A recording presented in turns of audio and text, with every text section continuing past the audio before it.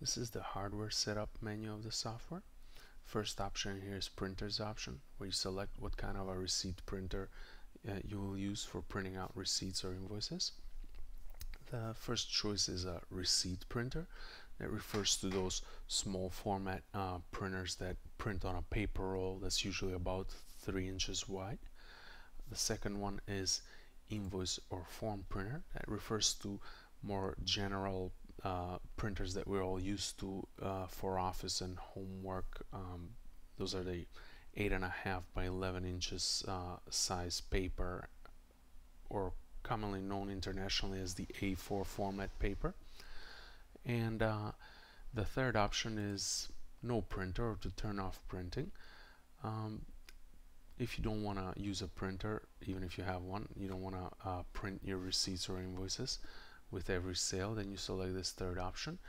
The interesting question we get in here is, do we have an option to kind of like sell without printing receipts? And then on separate occasions, on more rare occasions, when the operator of the system decides that for this sale they do need a receipt, then they can just select to print a receipt for that one sale from time to time.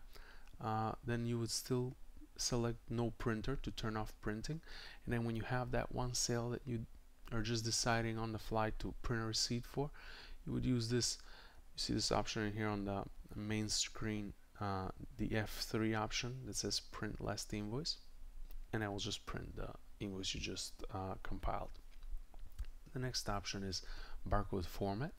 This is useful if you're using barcode scanners to tell the system how many digits maximum to expect from your typical barcode that you're scanning. That just improves the operation of the barcode scanner, the performance of it.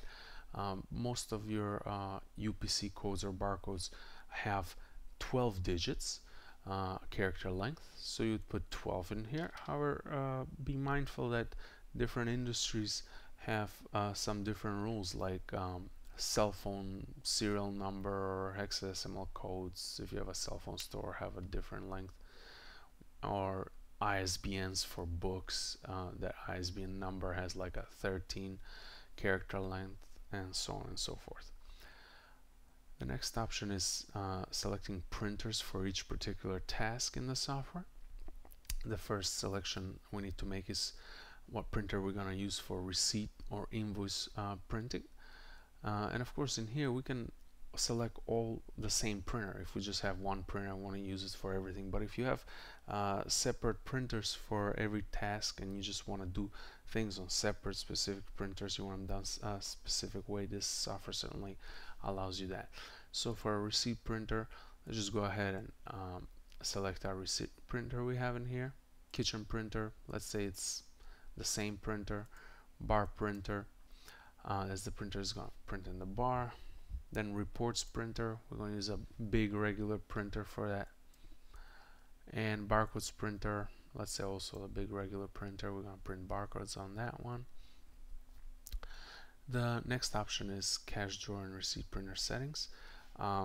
Typically if you have a cash drawer, that needs to be properly connected to your receipt printer, because the receipt printer is the one that drives the opening of the cash drawer, that controls the cash drawer. So the cash drawer connects to the receipt printer, and if you don't have one, of course you'll select no cash drawer in here, but if you do, you will select use a cash drawer, and then you have two more settings to do for that.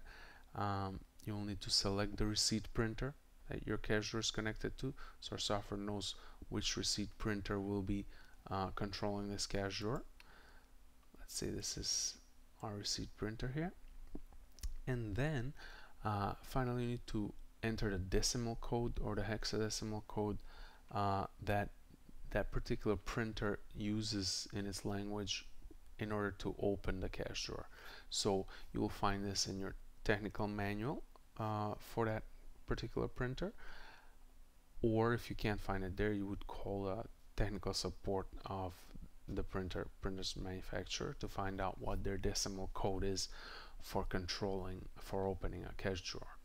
So I'll just go ahead and type in our decimal code in here for this printer that we have.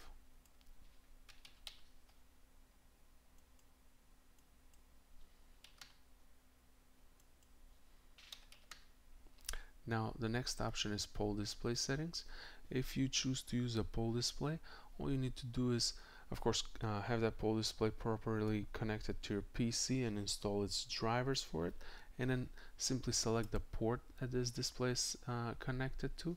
It will usually be COM 1, 2, 3, or 4, any of the COM ports, or a USB port emulating a COM port, and then select the maximum characters per line that this display poll can perform. Usually there are about 20 characters per line, so our software knows exactly what it can print out in one single line. The last option here is weight scale settings. If you decide to use a weight scale in your business, you would just plug it into the correct port in your PC, install its drivers, and simply just select the port of the computer where this weight scale is plugged into.